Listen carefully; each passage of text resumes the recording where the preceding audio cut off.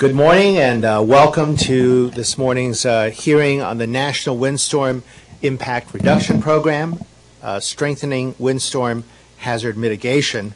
This is a very, very important topic. The nation has learned that, and I have learned that in my own congressional district.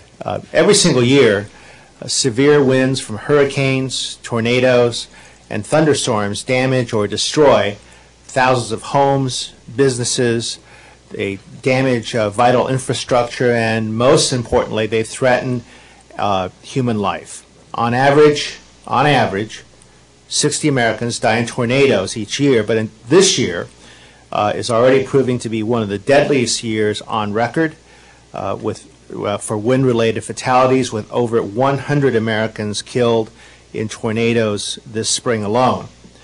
And we cannot forget more than 1,000 people who lost their lives in Hurricane Katrina and the follow-on consequences. Dollar amounts vary widely on the extent of property damage and economic losses from windstorms, but since 2004, windstorms have cost this country well over $160 billion. We in the Pacific Northwest were reminded last December that no part of the country is safe from severe windstorms. On December 1, 2007, a Pacific storm brought hurricane-force winds and heavy rain to Oregon and Washington, and tragically, 5 people died in that storm. Thousands were left with damaged homes, flattened communication systems and electrical grids. Insurance claims for Oregon alone for non-flood related damage in that windstorm were over $70 million, and local and state officials have sought $53 million in federal money to help repair damaged infrastructure. Knowing that these types of storms will strike again, we must do more to prevent the loss of life and property. Today, we will discuss the National Windstorm Impact Reduction Program, or NWIRP. It was created by Congress in 2004 to help reduce devastating losses from windstorms. NWIRP directs 4 federal agencies, FEMA, NOAA, the National Science Foundation, and NIST, to conduct coordinated R&D on the nature of windstorms, their effects, and on ways to mitigate impact. The program also calls on these agencies to facilitate technology transfer to make sure that beneficial research is put into practice. Since passage of the enacting legislation, the program has done, quite frankly, little to address this very substantial problem. Unfortunately, NWIRP has received little attention from the administration in terms of either funding or coordination. NWIRP expires this fiscal year, and if we are to reauthorize it, we will need to discuss how it can be changed to ensure that it meets its goals of improving the safety of Americans by increasing protection from wind hazards. Damage from storms is projected to increase as a greater number of Americans move to coastal areas, and especially those areas which are subject to violent windstorms. We are not completely powerless to reduce losses from windstorms. Known mitigation techniques can greatly decrease the amount of wind damage, in some cases by as much as 50 or 60%. I look forward to our witnesses' comments on improving the National Windstorm Impact Reduction Program, and I also hope they can suggest how we can improve the utilization of existing windstorm mitigation technologies and practices. And at this point, I'd like to recognize the subcommittee's ranking member, Dr. Gingrey, for his opening statement. Mr. Chairman, thank you. And before I start my opening statement, I want to ask that Dr. Tim Reinhold's testimony be added, his written testimony, to the record. He was delayed, detained, snowed in. I don't know what the situation is in Chicago. Rainstorms more likely, but was not able to get here. So if by unanimous consent, we can add his testimony to the record. Without objection, so ordered. Thank you, Mr. Chairman, and good morning. I want to thank you, of course, for calling this hearing on an issue that unfortunately touches the lives of the American people on an annual basis. Damage and economic loss from windstorms. Each year, lives are lost and billions of dollars are spent recovering from the destruction caused by tornadoes and hurricanes. When the National Windstorm Impact Reduction Act was passed 4 years ago, the federal government recognized the need to proactively conduct research and development programs to save lives and reduce property damage caused by these horrific storms. I am looking forward to hearing from today's panel about both the success of the National Windstorm Impact Reduction Program over the past 4 years, as well as improvements, as the chairman said, to the program that can be made as we move forward. Mr. Chairman, my home state of Georgia has had a long and notorious history with tornadoes and windstorms, with several incidents in the past year. In fact, in March of 2007, tornadoes struck the towns of Potterville, North Newton, and Americus, Georgia, leaving 9 people dead and tremendous damage in their wakes. In December, in Ashburn, a truck driver was killed when a tornado blew his vehicle off the road. This past March, many of you may have read about this on the sports pages, but downtown Atlanta witnessed incredible damage to infrastructure when tornadoes ripped holes in the roof of the Georgia Dome during the 2008 SEC men's basketball tournament. It's amazing that we didn't have a tremendous loss of life, because all of those people were slow to evacuate and to stop the game. They were all interested in watching. At the same time, in my northwest Georgia district, the 11th of Georgia, a tornado struck Polk and Floyd counties, causing significant economic loss and regrettably taking the lives of 2 of my constituents, one in Floyd County, one in Polk County, Bonnie Turner, Jerry Albers, salt of the earth people, farming community. Their home was destroyed, but sadly they lost their lives as well. In addition to the lives lost, the United States sustains billions of dollars in economic damages each year due to tornadoes and hurricanes, and our vulnerability is only increasing, it would seem.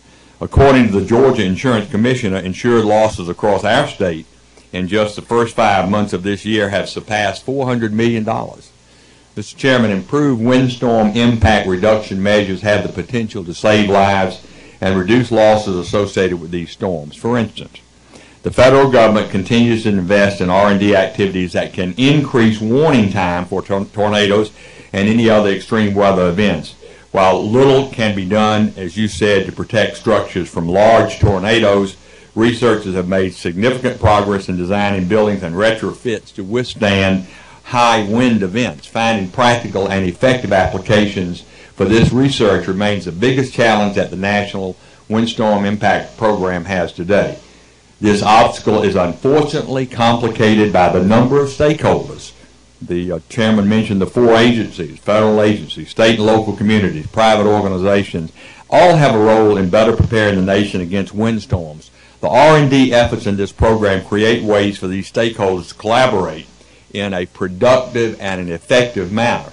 Mr. Chairman, I want to thank these 3 witnesses and the 4th that was not able to be here through no fault of his own, for coming to relate their expertise on the challenges and hopefully the successes of reducing windstorm impacts. This is a complex challenge, clear benefits that will require a great deal of cooperation, patience, and resolve to overcome. And I certainly look forward to supporting these efforts, and I yield back to you. I thank the gentleman. If there are members who wish to submit additional opening statements, your statements will be added to the record at this point. And I'd now like to introduce our witnesses and thank them for appearing before the subcommittee this morning. Dr. Sharon Hayes, who is the Associate Director of the Office of Science and Technology Policy. Dr. Marc Levitan, who is the Director of the Louisiana State University Hurricane Center, where he is also a professor of civil and environmental engineering. Ms. Leslie Chapman-Henderson, who is the President of the Federal Alliance for Safe Homes, or FLASH, a not-for-profit organization devoted to mitigating the impact of storms on homes.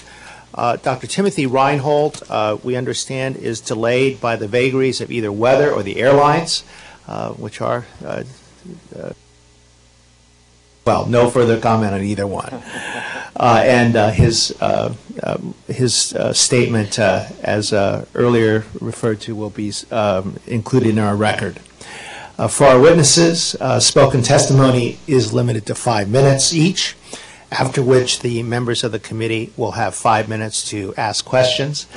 Your written statements will be taken into the record in their entirety. And Dr. Hayes, we will begin with you. Please proceed. Thank you, Mr. Chairman. Chairman Wu, Ranking Member Gingrey, and members of the subcommittee, it is my pleasure to appear before you in this hearing on the National Windstorm Impact Reduction Program. Every year in the U.S., windstorms are responsible for tremendous damage to property and often loss of life.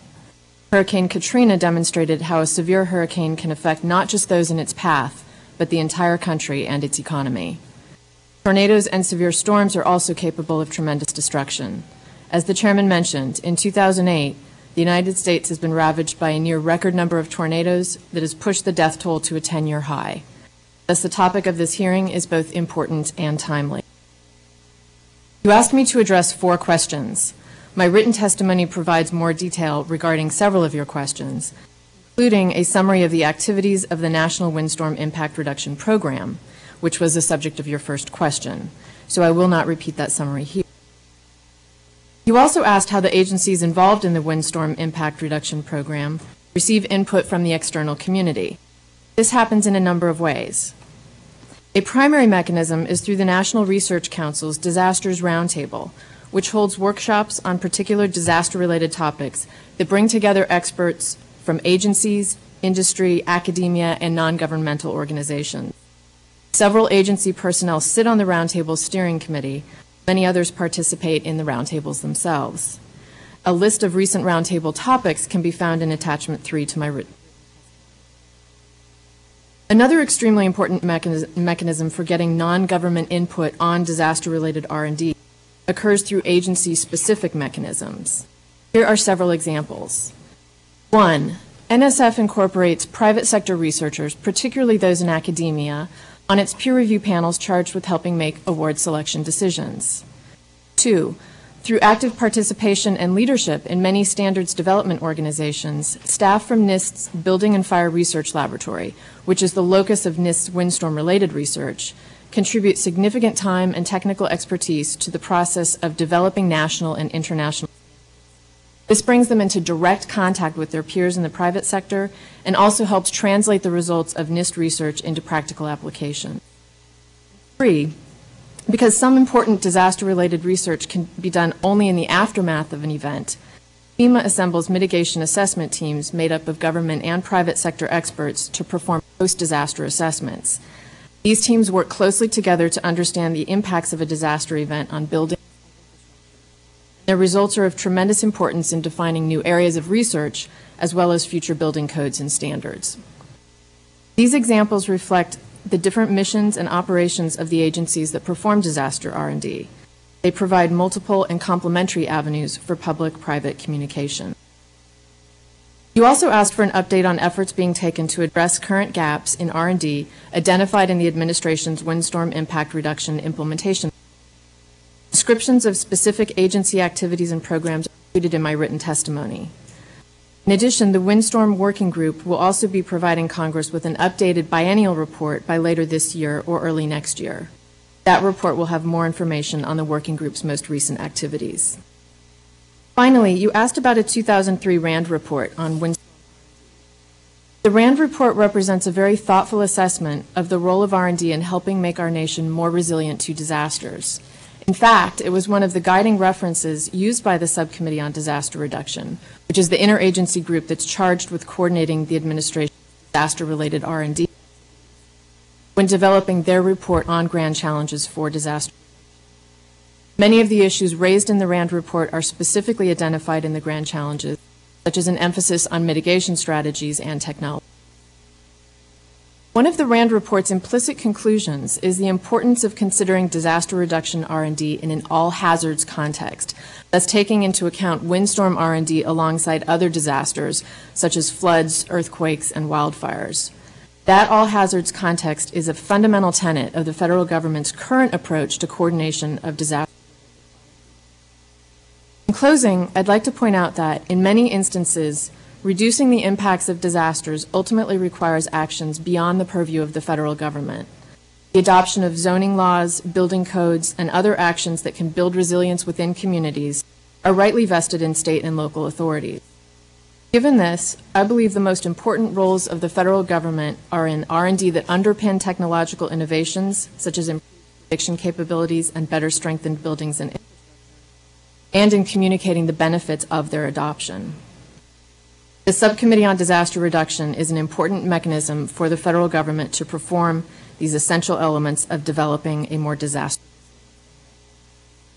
Mr. Chairman, I'm happy to answer any questions that you or other members of the subcommittee have at the appropriate time.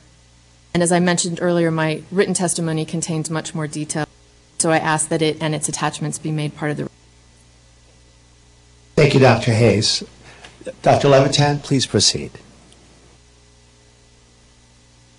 Good morning. Mr. Chairman and members of the subcommittee, I appreciate the opportunity to discuss with you today on impacts. I was asked to provide some input on several questions addressing the vulnerability of the built environment and how that's changing, research needs in windstorm hazard mitigation, recommended changes in the wind program, and technology transfer challenges. And as mentioned in the opening statements, this year has already proven to be one of the deadliest tornado seasons in recent years. Certainly, our hurricane experience, as we've seen in just the past few years, 7 of the 13 costliest hurricanes in U.S. history have occurred in just the past few years, and that trend is continuing as the population continues to move to coastal areas, as the increasing urbanization occurs, and so those trends at the moment, while there is some positive developments going on, those trends for increased damage are unfortunately continuing. In terms of research needs, point out, I think, what are several key opportunities for making step change improvements in terms of some of the longer-term activities, understanding the wind environment of landfalling hurricanes. As we have Hurricane Dolly today making landfall in Texas, some of my colleagues from Texas Tech University are out with instruments similar to those pictured on the slide, making measurements of windstorms. We really don't understand what happens in the wind environment down near the ground level when the storms make landfall, and that's obviously where it affects buildings and bridges and people and things, so that's where we need to understand that. Computational wind engineering is an area that needs study, that provides the idea you ultimately could get a wind tunnel on your desktop, a virtual wind tunnel, where you can use new technology to study the effects of the wind in the design sense on the building, without having to do the complexities of wind tunnel testing or the simplifications required by codes. Windstorm damage using remote sensing. In the last few years, as remote sensing capabilities have improved for commercially available, where you can very clearly see individual buildings and the roof, et cetera, that provides enough level of information where we could potentially get very rapid and automated damage assessments over large scales when we have these major disasters. Performance-based design for Windstorm, that's a technology in its infancy, where building owners and architects and engineers would sit down at the beginning of a project and say, what is the specific performance objectives for a building and how would I reach that? So if I wanted a building to have no damage at all in a Category 3 hurricane, and on a Category 4 or 5 it could sustain some damage but still be operable or repairable, the idea is you would set the design criteria so that you'd have a specific performance in mind for various objectives, and that technology is just in its infancy. And finally, retrofit technologies for the existing buildings, since that's what we have all building code changes and advances in the technology for new construction are wonderful, but we have this, so much investment in our existing infrastructure, so significant changes are needed there. In terms of the research priorities, there's a large existing body of knowledge, and it has yet to, much of it has not been incorporated into building codes and standards, and so the initial prioritization, I believe, should be to focus in the first few years more on applied research and tech transfer for the work that's already out there, and then transitioning into more funding later on into more of the basic research ideas that I just mentioned. In terms of the changes to the WIN program, I think it would be appropriate for NIST to become the lead agency. They have parallels to the National Earthquake Hazard Reduction Program, which they're leading, and significant expertise and experience in windstorm mitigation, and certainly to finally form the interagency working group, and in terms of funding authorizations to levels to at least keep those consistent with the authorization levels in the existing program. In terms of the technology transfer challenges, several of these are to use the existing research to develop new methods for assessment and design of buildings. The next two highlighted in red there, incorporating research into building codes and standards and developing design guides and software tools. Those, I think, are the real opportunities for very rapid improvements right now, with a small investment in technology transfer to use the existing research to improve the building codes very quickly. Developing textbooks and curricular material for instructors, incorporating wind mitigation into curricula. And so some of these challenges on this slide indicate some that are not particularly only dependent on funding, but they have several other criteria in terms of education and training of construction and tradespeople. Adoption and enforcement of codes is a critical challenge, which only, again, partly dependent on funding. And then education and training in a broader sense are critical for the public. So with the closing remarks, I would just say the windstorm impacts on the U.S. are continuing to increase, and the WIN program is really the best opportunity to provide a change in that trend, and it really has the opportunity to provide a step change increase in the hazard mitigation opportunities. And it really, the coordination activities between the various efforts that are even underway are really a way to multiply the effectiveness of the existing and new activities. So reauthorization, I think, is a critical step forward. Thank you. Thank you, Dr. Levitan. Ms. Chapman-Henderson, please proceed.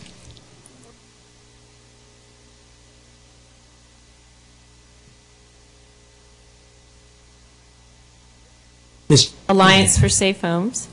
We are a partnership of more than 100 public, private, and nonprofit organizations and leaders who have dedicated the past 10 years to making America a more disaster-resistant nation. Our mission is to strengthen homes and safeguard families from disasters of all kinds, including earthquakes, floods, hail, hurricane, lightning, tornadoes, and wildfire. We view our work as part of a larger social movement to establish disaster safety as a public value in this country. Our goal is to create widespread homeowner demand for safer, better-built homes, much like the highway safety movement, which succeeded in creating American demand for safe, well-built vehicles. Just as the highway safety movement has saved lives on our roads, the disaster safety movement can and does save lives, homes, and buildings in catastrophic events. We do believe that the United States built environment is highly vulnerable to windstorm hazards, and that is increasing. We perceive that the greatest challenge in strengthening new or existing buildings is a lack of information and a lack of knowledge transfer between the many stakeholders that need to understand windstorm prevention options. After hurricanes and tornadoes, we frequently meet homeowners who are very frustrated to learn that a mere handful of additional nails may have made a difference in keeping their roof in place. We believe that one of the best means of solving this problem is to put in place a system of state-of-the-art, consistently enforced model building codes that incorporate all research findings on a timely basis, but these have to be put in place before windstorms strike. This would overcome the often lost opportunity to rebuild damaged communities in a stronger way, because improving codes after the storm can happen too late to affect the quality of the new built environment. If we rebuild without the advantage of new techniques and mitigation, we perpetuate a cycle of build, destroy, rebuild that our organization and movement is working to break. We have found that effective mechanisms for convincing stakeholders to adopt wind mitigation measures include a combination of public awareness, market demand, innovative mitigation programs, model codes, professional education, and of course research. Two innovative model programs are the My Safe Florida Home and South Carolina Safe Home initiatives. These programs provide wind mitigation, home inspections, and matching grants for home hardening and retrofitting. These efforts help homeowners understand the relative strengths and weaknesses of their homes by assigning a ranking on a 1 to 100 scale. They then provide matching funds to help offset the cost of retrofitting or hardening. Understanding and communicating the linkage between strong buildings and sound economics is a powerful public motivator as well. Let's take Texas, for example, in light of what's happened there in the last 48 hours. Catastrophe models tell us that the average annual expected insured losses from hurricanes for single-family homes in Texas are approximately $932 million per year, or nearly $1 billion. If we could retrofit the entire stock of homes there using modern building codes, that loss expectation would drop by 40% to $562 million. Moreover, if we rebuilt the entire housing stock to a slightly Code Plus standard, that annual expected loss would drop 78% to $206 million per year. Another key area of improvement in building practices that we support, of course, is to increase funding for research and innovation. We need to better understand how and why buildings survive or fail in windstorms, and our academic partners still do not have all the answers. I believe that FEMA and the National Weather Service do an excellent job of communicating the importance of mitigation as a priority. However, by its nature, the information has to be delivered at the state and especially at the local level. We strongly support the National Windstorm Impact Reduction Program and strongly encourage the reauthorization with investment of additional resources. We believe the three most important areas to emphasize include activities to enhance the understanding of windstorms through research, development of improved outreach and implementation mechanisms, and outreach and information dissemination related to cost-effective and affordable construction techniques to all audiences. With regard to implementation, we believe that the program should establish a singular guiding principle to ensure that program outcomes and discoveries are widely shared with the general public. I want to thank you for the opportunity to join you today, for all you are doing to help protect Americans from the devastating effects of windstorms, and for helping homeowners in this country understand that luck should not be their first line of defense when they confront natural disaster threats. Thank you very much, Ms. Chapman-Henderson. We come to the questions and answers portion of this hearing, and at this point we open for our first round of questions, and I recognize myself for an opening 5 minutes. I'd like to ask Dr. Levitan and Ms. Chapman-Henderson to help characterize the OSTP and the general federal implementation of the National Windstorm Impact Reduction Program. How has the OSTP and how have the agencies done thus far, and what needs to be worked on to improve this program going forward?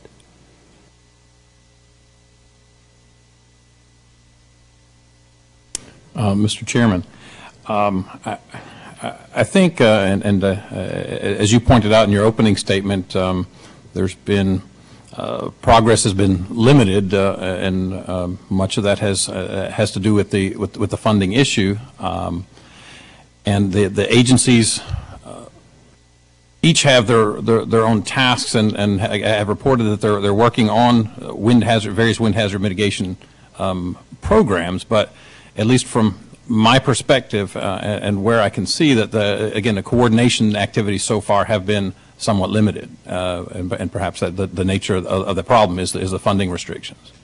When you say somewhat limited, are you being polite about that? Yes. Well, also, again, my nature, and from where I sit, and I'm somewhat on the outside of those activities, and the information that I get oftentimes is, from reports, whatever. I'm not here in Washington to attend all the meetings. Ms. Chapman-Henderson. Thank you, Mr. Chairman. I think one of the most valuable activities we've participated in, probably the main activity, is participating in the post-disaster investigations, and the willingness of FEMA to coordinate those and bring us in so that we can speed that information to the consumers has been incredible. In 2004, we participated, and 2005. In fact, we're looking at possibly joining a Midwest flooding investigation team that's going to go out. Because so often, I think our greatest challenge is the time it takes to take in the information, putting it into the building code cycle, which is more than 3 years, frequently. The storms aren't going to wait. And that's one of the greatest challenges here is we have to possibly speed up the sharing of information and get it to, into either the codes or on a market basis to homeowners so they can make those choices ahead of time. Well, Ms. Chapman-Henderson, during your testimony, you mentioned that it's important to get out ahead of the cycle so that the FEMA advice doesn't come so late that the building codes are changed and we get into a cycle of build, destroy, rebuild, destroy. Have we been shortening that cycle, or is that still a problem? It's still a problem. And one of the biggest challenges there is while the model codes are being developed incorporating new learning and science and innovation, it's still a very slow and arduous process. But those model codes are adopted at the state level. They still have to carry through and be adopted at the local level, and we have issues across the country where at the local level, when the model codes are adopted, adverse measures, chapters, amendments, and essentially sometimes removing the engineering behind the wind science are put in place, and the net effect is a weakening of the code that's put there. So it not only takes a long time to get the new codes, but it's important to preserve the quality of the model code when it gets all the way down to the homeowner. That doesn't happen today. Let me circle back in a different period of questioning about the federal role in helping disseminate that information and getting it all the way to the ground level. Dr. Hayes, I want to give you an opportunity to respond to the concerns that I expressed, and I think some of our other witnesses expressed, about the level of activity that OSTP and the other agencies have engaged in, the level of coordination. It is my understanding that the administration has simply not asked for any adequate level of funding for this particular program. Thank you, Mr. Chairman. Addressing a couple of questions I think that you have on coordination, funding, et cetera. With respect to funding, obviously funding decisions are made within the different agencies that participate in the program. As you know, as this committee well knows, those agencies face significant challenges in prioritizing different areas of research. So not just windstorm research related to other kinds of hazards research, but all hazards research related to everything else within their domain. So I think the agencies have developed budgets that they feel. Since my time is running out, what I hear you going toward is that this set of efforts simply has not come to the top of the priority list or close enough to the top of the priority list thus far. I think agencies have placed a high priority on this research. I think it's important to, when we're talking about measuring coordination, which is a very abstract thing to measure, I tend to think in terms of measuring results and keeping in mind that this program, while it's only been authorized for several years, that these programs within the agencies have existed for many years. I think there's a number of demonstrable results that have been achieved in terms of windstorm R&D. Track forecast accuracy has been improved by 50%. That's led to what used to be only 3-day forecasts. We now have 5-day out forecasts that are as accurate as the 3-day out forecasts. The hurricane warning areas have shrunk. Those have profound implications not just for loss of life, but also for economic implications associated with evacuations and so forth. Similar increases in tornado warning research that's led to increased warning times for tornadoes from 6 minutes to 11 minutes just between 1994 and 2002. So I think there's a lot of things that we can point to that have been very positive and that the agencies involved in this program are largely responsible through their research. Well, thank you, Dr. Hayes. My time has expired, but I just want to point out that some of this National Weather Service, some of these meteorological capabilities are outside of this particular program. I'm concerned about some of the building code issues and some of the existing technology transfer issues that apparently have not been performed, and it's been raised by some of the written and oral testimony of the other witnesses. But we'll circle back on that. And at this point, I'd like to recognize Dr. Gingrey for 5 minutes. Mr. Chairman, thank you. And I'm sure some of our questions will overlap to some extent, but I did want to ask all witnesses, let's end with Dr. Hayes and start with Ms. Chapman-Henderson.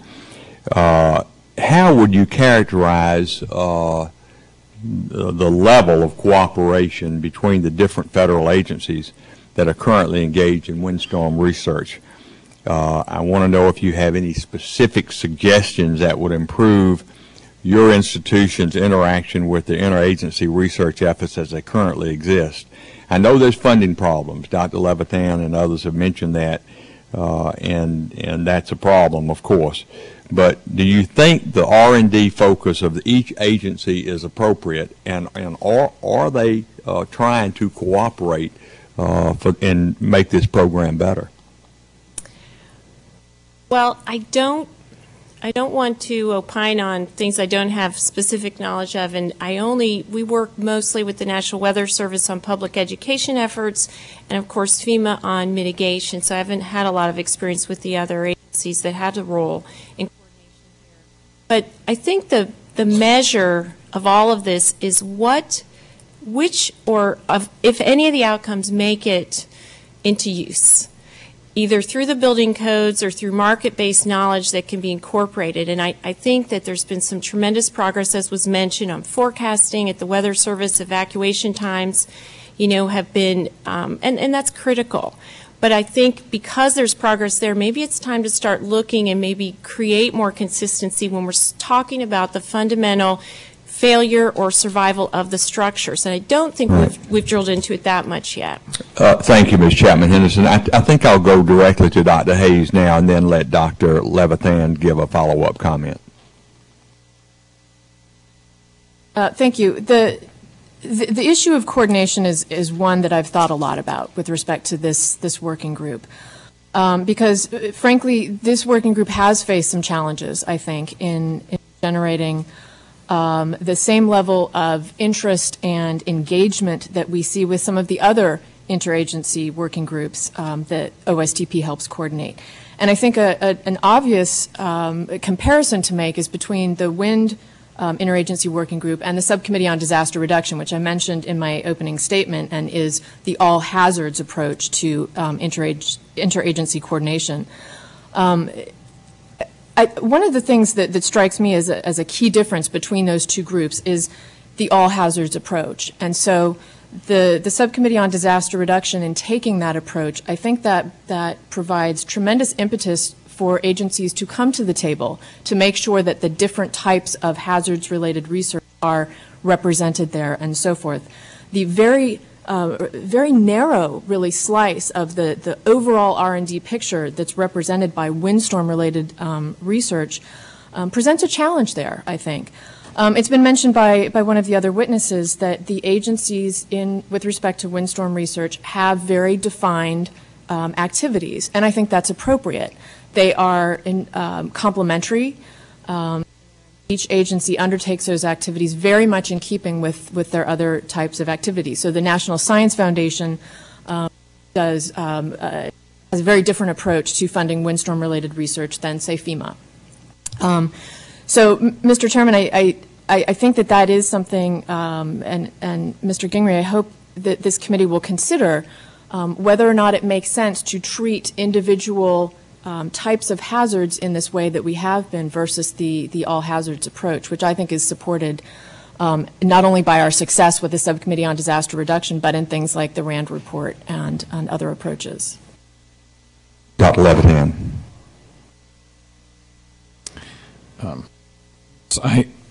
Excuse me. I think that the individual agencies have done what they can within their resources and are making significant progress. But the program really provides them the opportunity and hopefully in the future to do a better job and enhance their coordination. And I think that's why we really need to move forward with this and expand the interagency working group and to provide for better coordination. Mr. Chairman, as my time in this first round is winding down, I want to ask unanimous consent if any of the members want to submit questions for the record for Dr. Reinhold, if that would be allowed. Without objection, so ordered. Thank you. Dr. Ehlers for 5 minutes. Thank you. Thank you, Mr. Chairman. Unfortunately, I have 3 hearings going on simultaneously, so I missed the testimony and early questioning. And if I ask a question that has already been asked, just let me know, and I'll withdraw it.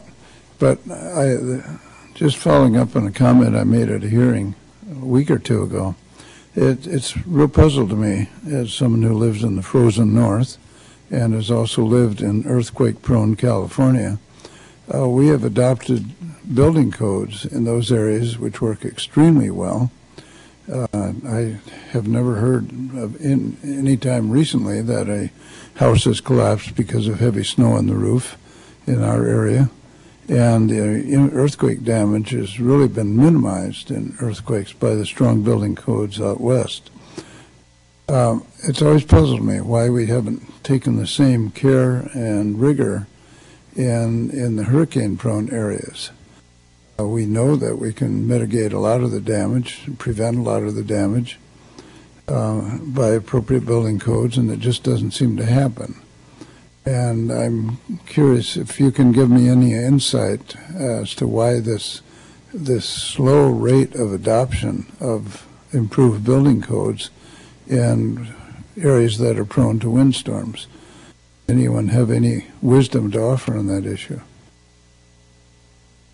Certainly try. I think there are those in the construction profession that are fearful of the cost. And some of those fears are accurate. I mean, that cost of constructing a home is an essential component of whether or not people can have a home. So I think this is where information and knowledge transfer comes in. If we can complete the research and identify, perfect those affordable techniques, and then communicate, we're talking about incremental increases in cost that make a difference between surviving a windstorm or not, I think we go a long way. There is perhaps a fear of the unknown tied up in the conclusion ahead of time that it's going to make homes too expensive. For our part, we've always felt that the home that was built in a way that allowed it to fail was the ultimate expensive home. So it just didn't make any sense to us, and I think that's pretty much the core of what we do. But there's some opposition in the field. There's been talk also of, again, looking back at highway safety, of finding a way to reward those states and municipalities that do embrace intact the national model codes, and possibly providing a carrot of sorts so that there's some enhanced mitigation money pre-disaster or other initiatives that could help motivate the communities to recognize that they have to do their part too. Yeah, but I've served in local government too. And every change you make, there are people complaining about the expense, sometimes legitimately. But we still increase the building code or change the building code to accommodate that. California has probably had the greatest expense. The occurrence of earthquakes is very unlikely, and yet we have very good building codes which minimize the damage. If you add up the cost of all those changes in the building code, it's hard to justify on the basis of any individual residence, but in terms of the overall picture and lives saved, it's a good investment. Why have the protesters against wind-damaged building codes been either so strident or so successful, whereas it's not been an issue in other areas? Every time you change the building code, you get screams of anguish, but you still do it because if it's the right thing to do. Well, 2 points. One is I couldn't agree with you more. It is the right thing to do, and that's again, the core of what we do. I think one of the challenges is it can be very technical. I'll give you an example. There's a provision that is often used at the local level when the residential code is adopted relating to windstorm. And by its insertion, it makes a requirement for having shutters or opening protection unnecessary. And the insertion allows people to have an option. Instead of shuttering a home at the time of construction, you could do something called design it to be partially enclosed, or design it for internal pressurization, which sounds really good. And it does, in fact, make the structure stronger. But the interesting thing to us is that the designing for internal pressurization option my understanding is it was originally put in place for barns, because barns don't really need shutters. If a storm is coming, the concept is you probably get your horses or other animals out of the way, so that caused an undue expense to the farmer. But putting something in place that allows homes to be designed and built that way essentially leaves those homeowners without the ability to shelter in place, because they won't have opening protection. And as critical as roof performance is in high wind, covering your windows is a pretty well established factor as well. But it's so technical, and it's hard to understand, and it's engineering. I think sometimes we don't understand what's being done. Well, I have to admit, I'm dismayed and also amused every time there's a hurricane pending. TV shows all the people running down to Home Depot or Lowe's or whatever, buying cardboard, hammering it over their windows, which of course creates damage to the woodwork and so forth, and is really quite an expensive option. I can't believe that doing that on a regular basis is any cheaper than building it right in the first place. Or is any more expensive than building it right in the first place. I couldn't agree more when you add the social costs as well. Yeah. Any other comments, Dr. Levitan? Yes, I'll address maybe more the technical side of your question. I think the adoption of the codes has been addressed. One, actually there have been, particularly in New England in the last several years, there was some significant roof collapses from snow load. But the nature of snow load is a gravity load acting down.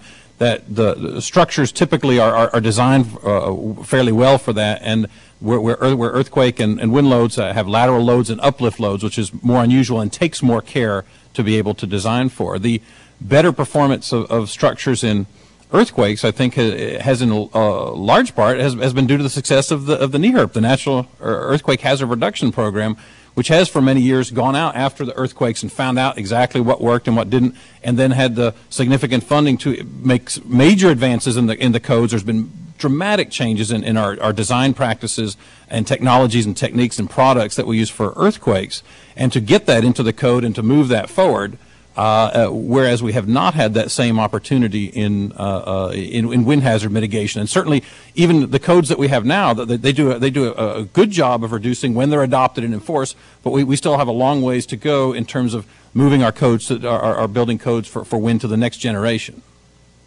So are you suggesting that we need more research? Yes, very clearly, the research and the technology transfer. To take the research findings, and we have sort of a backlog that we've built up of research findings, and within the research community, and even internationally, we have a lot of research which has not been able to be translated into codes and standards because the funding for that is very difficult to get. That's generally too applied for the National Science Foundation, and there isn't there typically isn't industry funding or other funding opportunities available to do that tech transfer. And so the national program here would be the place to be able to provide that and get a lot of bang for the buck right now.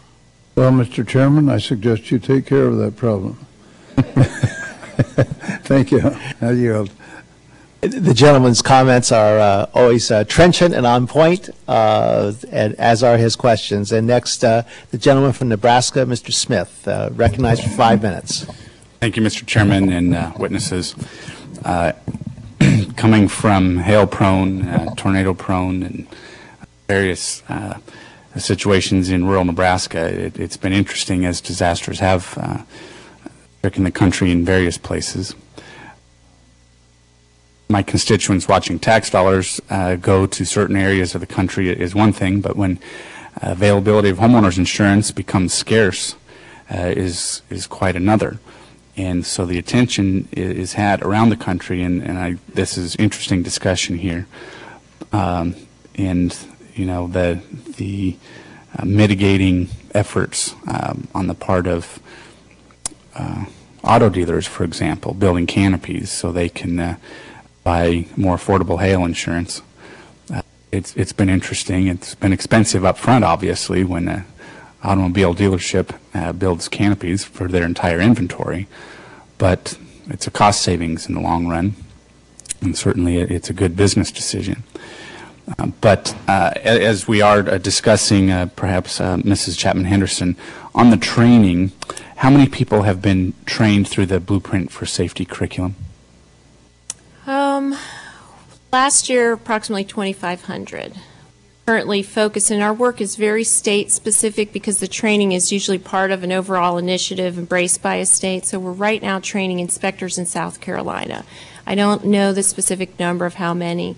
When Florida put their mitigation program in place, there was a huge training piece to that, and we provided it. What would you say are the skills that would be taught through a course? Well, the first chapter is on just fundamentals of wind design and understanding some of the basics just on roof shape and this whole concept of pressurization of the structure. You know, one of the things we used to believe, and I think a lot of consumers still believe, is that we should crack windows open when tornadoes are coming, and we've learned through the work of Dr. Levitan and others that wind effects on structures are such that we don't want any wind in the house. So we start with those fundamentals, and we teach prescriptive methods for roof attachment with enhanced nailing, secondary water barrier, identifying code plus or impact resistant or wind resistant shingles. So have you seen the students per se of the training be able to enhance their employment position through the coursework? Yes, in fact, it's ironic because we used to worry about being able to get contractors to participate in our program because there was so much work going on with the housing boom, but there has been an unintended but positive consequence of this specialty that's been created across the country called wind mitigation. Much like the medical profession, if you're an orthopedic surgeon, you don't necessarily practice cardiology. So a lot of contractors, even some appraisers and others, have been able to cross-train into performing wind mitigation retrofits. As you know, the new construction and the building code is essential for all the new construction and, of course, post-disaster to bring that housing stock into current times, but our greatest challenge is the existing stock and retrofitting it. So it's becoming a specialty area in the trade and in the profession. It's not vast yet, but it is growing, and it is becoming something that I think we'll see over time will take hold because there are so many things you can do. If you can get in your attic, for example, you can put additional metal connectors to enhance the connection between the roof and the wall, and that can make all the difference in a high wind event. You know, there's also the notion of the existing activities for people like roofers. If roofers are trained and cross-trained into wind mitigation, they recognize that the ideal time to enhance the strength of a roof deck is when you've taken the covering off. And that's where that handful of additional nails, maybe of a specific type, maybe, you know, ring shank nails, that can make the difference in keeping that deck on. There's a pretty famous story that we always talk about Hurricane Andrew, where the Miami Herald had a headline. It looked like a football score, and it said, Habitat 24, Andrew 0. And what it was talking about is that 24 homes built by Habitat volunteers survived Hurricane Andrew nearly intact. In fact, we raced to the scene only to find out they were fine.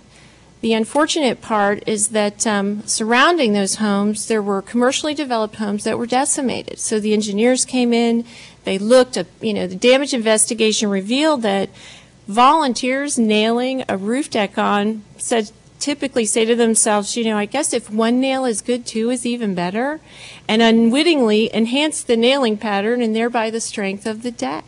So those houses were just fine. And it's those types of things that I think, you know, we need more research so we know specifically what's working, and learning things like that, just a handful of nails.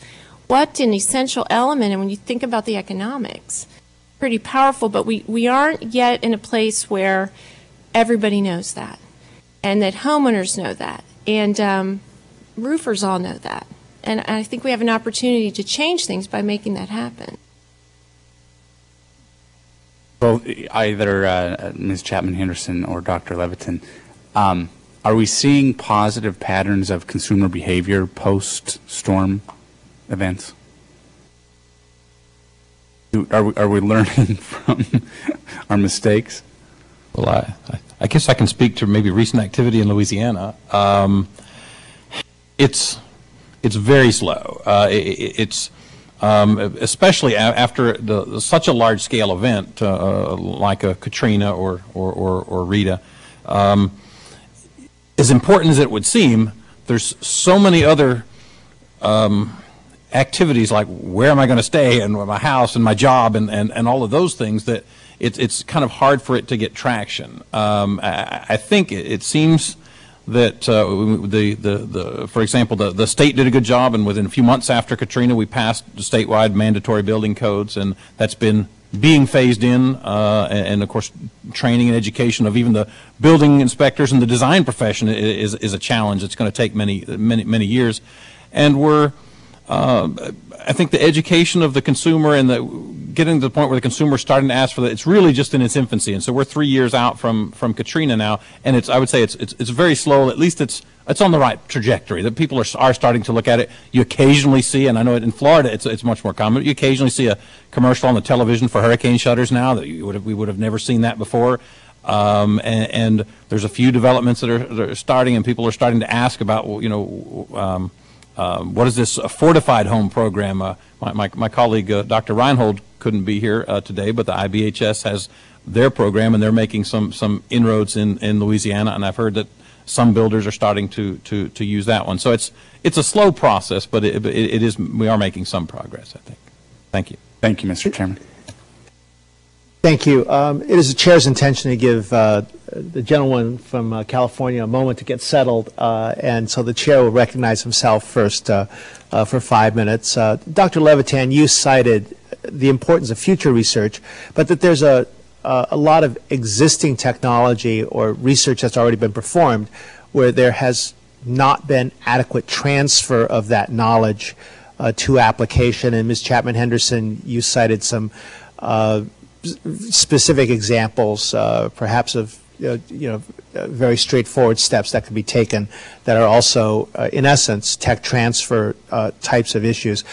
Dr. Levitan, can you tell us about some of the other already done research, the existing technologies which have not been adequately transferred, and your ideas about how that transfer might occur better? Yes, Mr. Chairman. As an example, I'm a member of the ASCE 7 wind load subcommittee. That's the committee that writes the national wind loading standard, which gets adopted into the model building codes. And we are going through a cycle right now that the document is revised every few years. And we're examining the methods that we use to determine what the provisions that go in the codes for how do you figure what the wind loads are on a building. And the discussion at the last meeting was the two methods that we have in the building code right in the ASCE standard right now are based on 30 or 40-year-old data. And in those days, when you did wind tunnel, came from wind tunnel tests, and there might be 4 or 5 or 10 pressure taps on a building where you measure the pressures at just a very few location of pressure on the building. The wind tunnel testing technology today is so far advanced where you routinely would measure pressures simultaneously over 1,000 points all over the whole building, so you really understand what the wind loading is happening on the whole building all at once.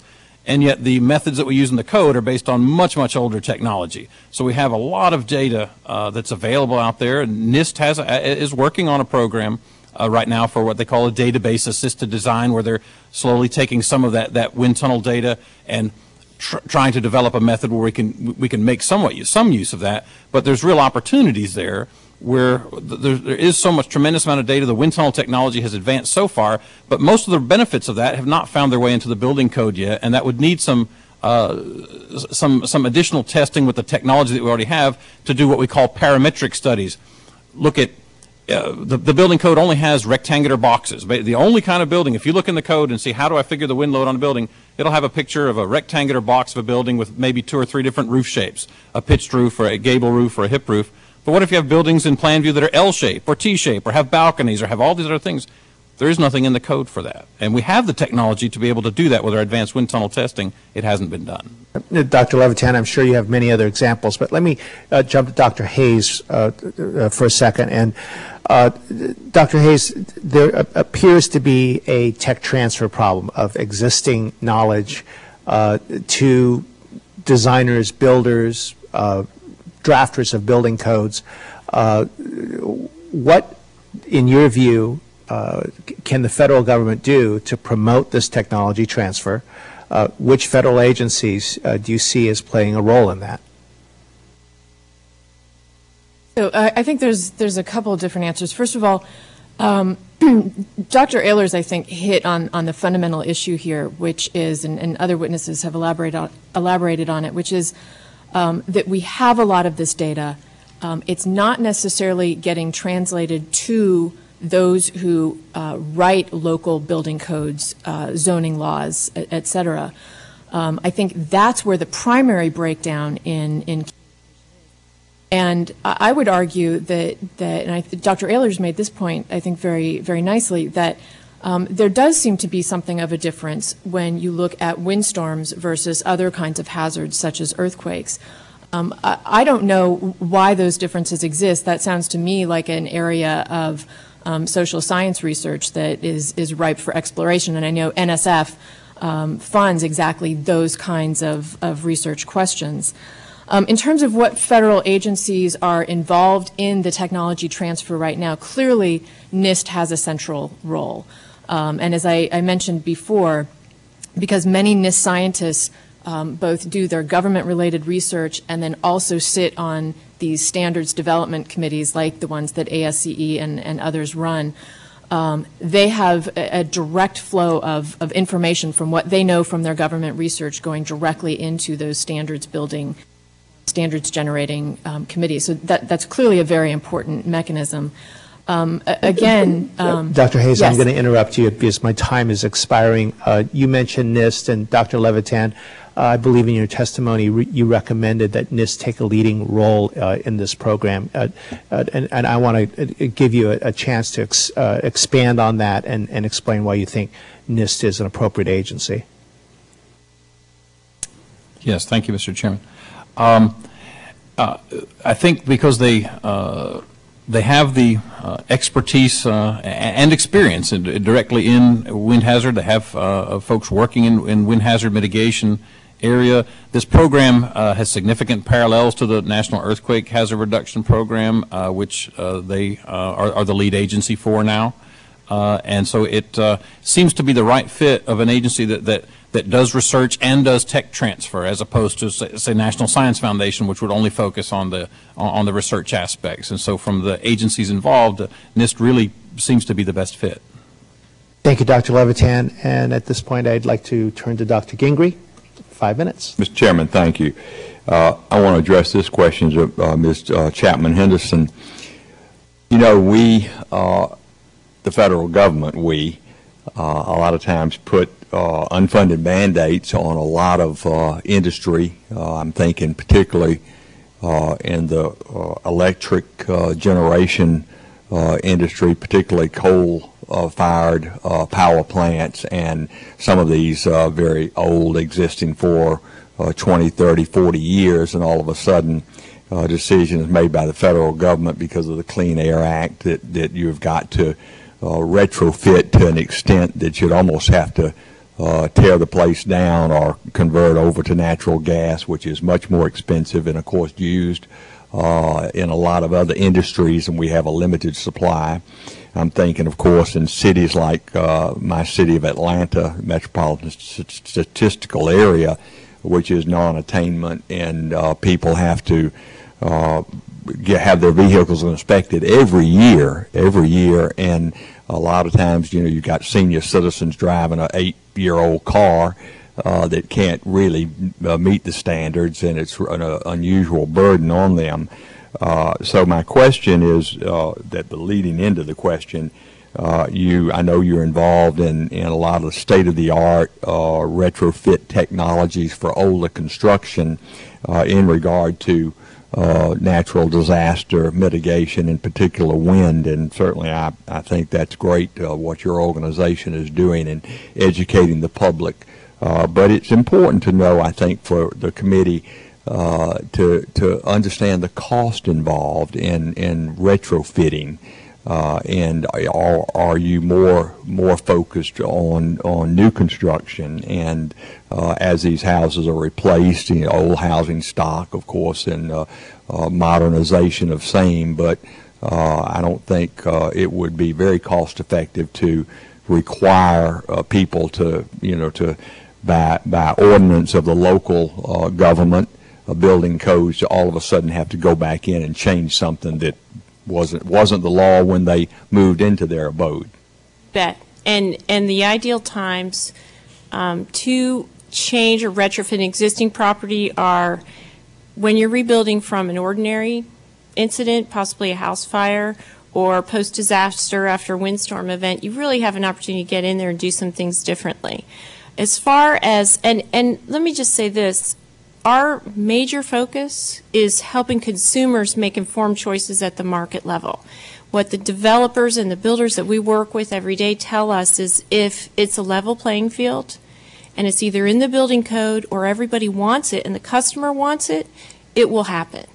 And what we've seen in places where the model codes have been enacted is that the cost of doing the wind mitigation techniques at the point of new construction go down because the marketplace for shutter options or impact windows or all the different things, it's the scale introduces a lot of savings, and over time it becomes less expensive, say, to buy shutters in Miami where they're required than it is possibly up on the coast of, St. Simon. So because there's more options in the marketplace, and what the builders always tell us is this, if everybody has to do it, it's not going to adversely impact me, and that's where, having it in the code over time is helpful. But on retrofitting, I think one example to look at, because of the number of homes that have been done, there's approximately 20,000 homes that have been completed through the MySafe Florida Home program, and their average expenditure by the homeowner, and it is matched by a matching grant, is around $3,100.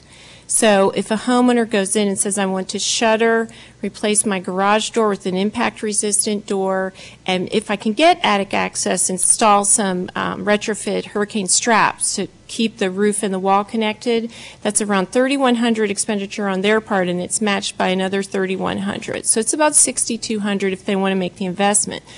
Now, to the point on insurance, in those same markets, they have some of the highest insurance rates in the country. So on the wind portion of the insurance, in those markets, especially in Southeast Florida, they can save up to 52% on the wind premium. So there are substantial every year savings on the insurance that follow the investment in mitigation, and in pretty short time it pays for itself.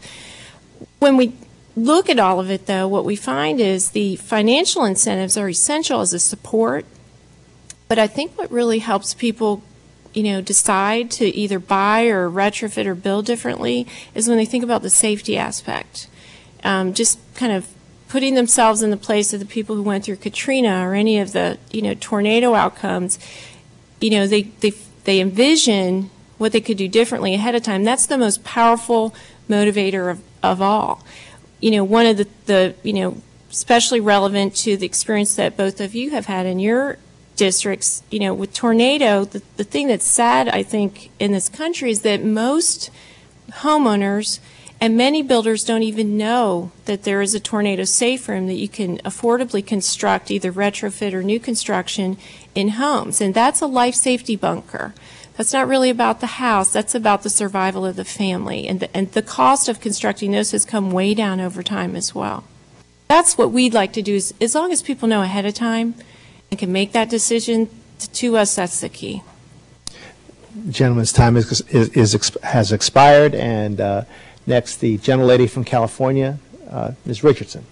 Thank you, Mr. Chairman. And first of all, let me applaud your leadership in having this hearing today. Given what has just happened in the last couple days, it's quite timely. My first question is for Dr. Levitan.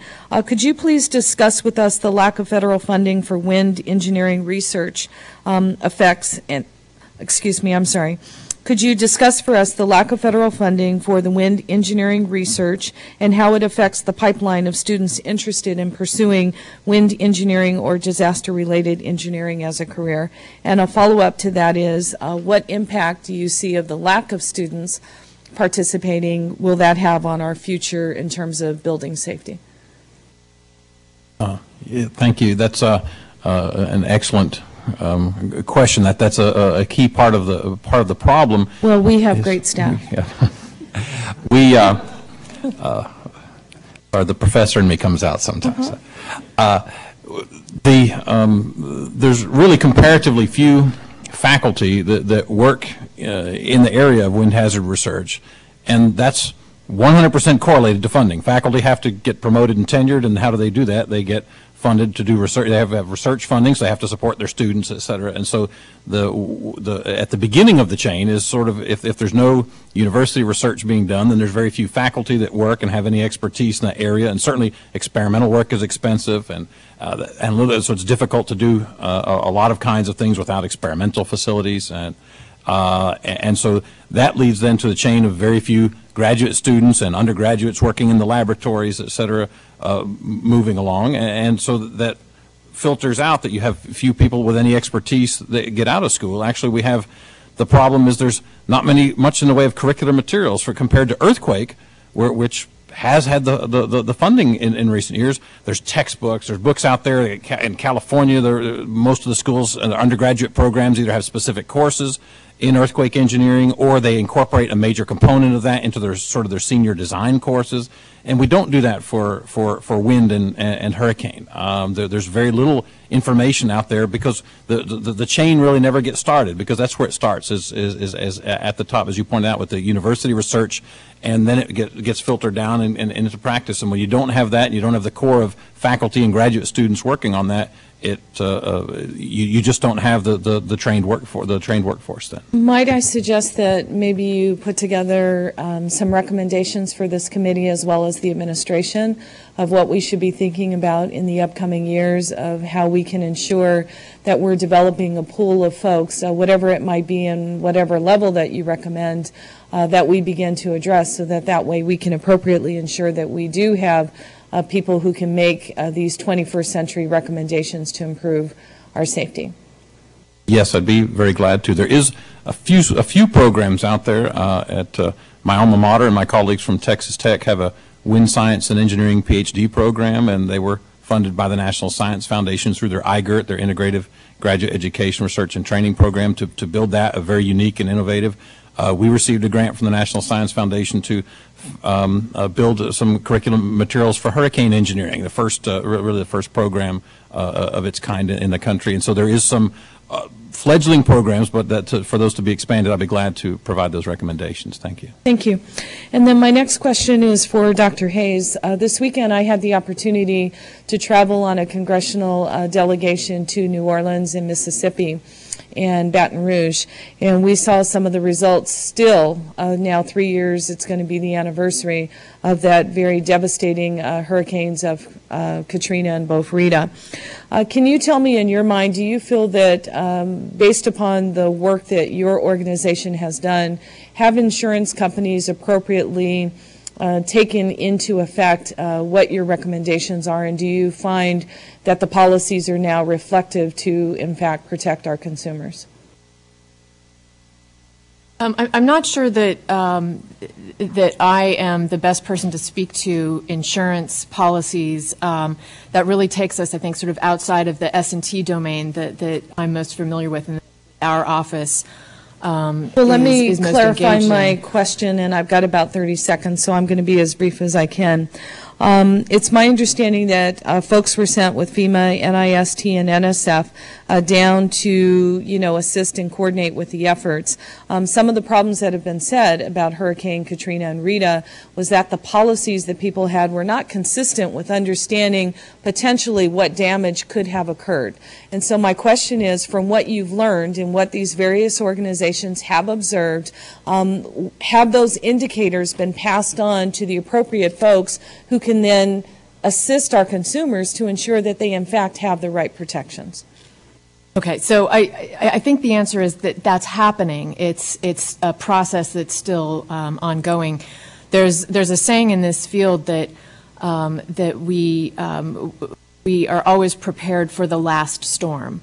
And that is in part because we learn so much from each event as it happens. So as you mentioned, all these different teams, combined government and private sector researchers down there learning from Hurricane Katrina. Number of different agencies have participated in that. Some of those results are starting to come online, so to speak, but I think that's very much an evolving process, and so we need to look to the future to see the uptake of what we learned from that event. Thank you very much. And you were very kind, Mr. Chairman, to allow me that additional 30 seconds. I thank the gentlelady, and the gentleman from Michigan is recognized for 5 minutes. Thank you, Mr. Chairman. First of all, I was amused by your comment about the Habitat for Humanity homes. I was not at all surprised when I saw that scorecard years ago, as I've worked on Habitat for Humanity homes, and I'm from the old school, if one nail is good, two is better. But I remember particularly working on one house where I was joining the roof to the wall, and I'm sure if that roof is ever blown off, the wall will go with it. Now, maybe that's not an efficient way to do things, but it certainly saves a lot of trouble later. Dr. Hayes, you said in your testimony that the benefits of this improved understanding will not be fully realized, however, until it is incorporated more completely into actions at the state and local level, both through building codes, design standards, and construction practices, with which I fully agree. But what plans does the interagency working group have to do that? And I have a follow-up question relating to NIST and NSF. You'd answer that first one. So the issue of uptake at the local level, I think, is one that goes beyond just the science and technology. I mean, certainly there are market mechanisms that can be brought to bear to encourage uptake, incentive programs, and so forth that I think sort of go well outside the S&T arena that we're mostly talking about here. In terms of what the agencies can do, though, I think there's sort of a two-step process. Once the research is done, we understand what the science and engineering results are telling us. That first step, and I know you're very familiar with this, is the translation of that into standards and so forth. And so these consensus-based standards organizations that NIST is very much engaged in, for example, are a place where the federal government, I think, does a good job of helping to transfer knowledge. Where I think there remains to be a lot of work to be done is that second step, which is the transfer of those standards that are developed by the engineers, by the scientists at the local level. That's something that I think the federal agencies in this program tend not to be as engaged in because their emphasis is on the science and technology, but certainly one that I'd be interested in learning more about, as you've highlighted a very important problem in the overall. Another aspect of this, I was struck in listening to the comments back and forth. This is a building practices type of thing, and I would not expect NSF to be active in it. And I was surprised by the number of times people related work done by the National Science Foundation. I don't think any of my colleagues are aware of that and the importance of that work. Similarly, the comments about NIST a number of times over. And we fail in the Congress to adequately fund these research organizations. Many members, I think, believe it's pie in the sky, pure science, but it has direct applications. And I would hope that you would continue to work with those of us in the Congress, particularly this committee. I know Mr. Wu and Dr. Gingrey feel very strongly about this, just as I do, that we are not adequately funding our research institutions. I would hope that your agency would join with us in that effort to persuade the rest of our colleagues to do it right. And since the President will be leaving office shortly, you can throw discretion to the winds and request mammoth amounts of money for these agencies in next year's budget, even though it may not last, but at least it'll be a good show for the next administration to deal with. Well, Mr. Ehlers, you've mentioned two agencies that, of course, are within the American Competitiveness Initiative. So right. I feel very comfortable in saying that we agree with you that those are two agencies that do need additional funding. And we're hoping that the appropriations process will yield that this year. Right. I thank you for all your work that you and Dr. Marburger did on the Competes Act, and especially that the President endorsed it so strongly. Thank you. I yield back. I thank the gentleman, and I just want to make a comment before closing, and it is in part Dr. Hayes' response to what I'm reading between the lines and some of the testimony that you gave, and also the answers that you gave to some of the questions and some of the colloquy with Dr. Ehlers. And that is that you seem to be advocating for an all hazards approach rather than this wind hazard program, which has not received, it seems to me, either adequate attention or adequate funding. And I want to point out that it has been cited several times, both by the witnesses and by Dr. Ehlers, that the National Earthquake Hazards Reduction Program at NIST is a success by many metrics, that earthquake codes have responded or have been changed all around the country. And I will take into consideration what you have had to say about taking an all hazards approach, but I do want to point out that this authorizing legislation passed in 2004 was bipartisan in its original sponsorship, was passed in a bipartisan manner through both chambers of this Congress, and was signed by President Bush, and it is the law of the land. And if this Congress passes the legislation again, I believe that that what the witnesses have brought to light today and the concerns of the members of this subcommittee are that whatever reauthorizing legislation we pass be implemented with heart and with resources and with thoughtfulness. I know that we all work hard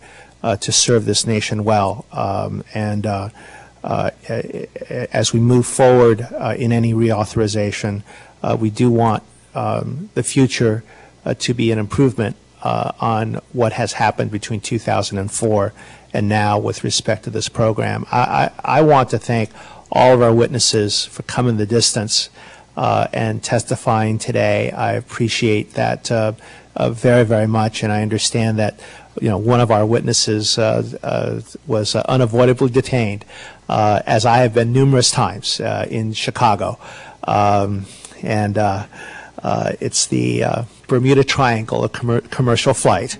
But I'm sure that is a problem that we'll work on and solve eventually also. The record will remain open for additional statements from members and for answers to any follow-up questions the committee may ask of the witnesses. And with that, I again thank all the witnesses, thank the members for their participation, and the witnesses are excused, and the hearing is now adjourned.